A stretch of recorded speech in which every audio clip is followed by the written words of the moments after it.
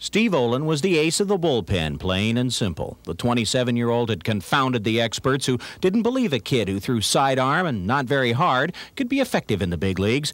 But the baby-faced Olin was 8th in the American League with 29 saves last year and was 3rd on the all-time Indian save list.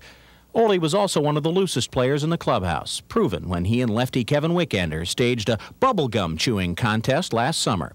He leaves behind wife Patty, a 3-year-old daughter, and twins born just last August, and a legion of Indian fans who cheered every one of his 48 saves.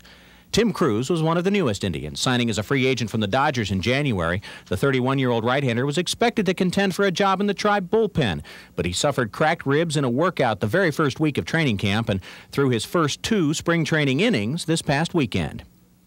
Bob Ojeda was the Indians' star free agent signee and had been penciled in as the number 2 starter behind Charlie Nagy. The 35-year-old left-hander has 113 big league wins.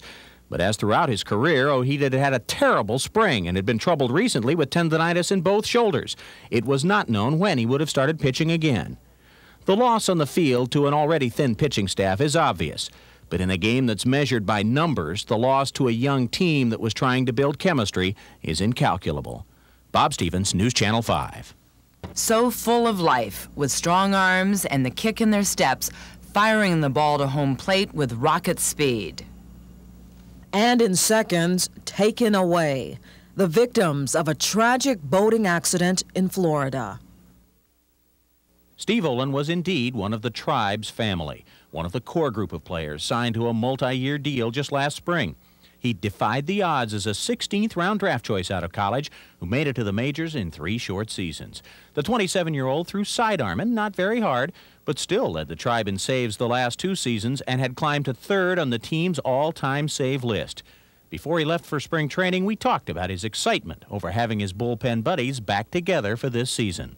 Big thing I was worried about is keeping the bullpen together, because we had so much fun last year, and we just worked so good together as a unit, and they kept us together, so I'm real excited about that. Crews was excited to get a new start in baseball with the Tribe, signing as a free agent in January after 6 seasons with the LA Dodgers.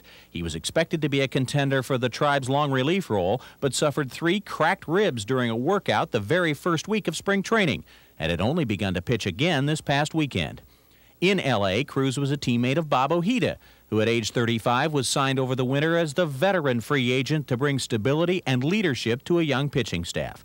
Ojeda had had a rough spring and complained of tendonitis in both shoulders over the weekend, but was still expected to be the number 2 starter behind Charles Nagy.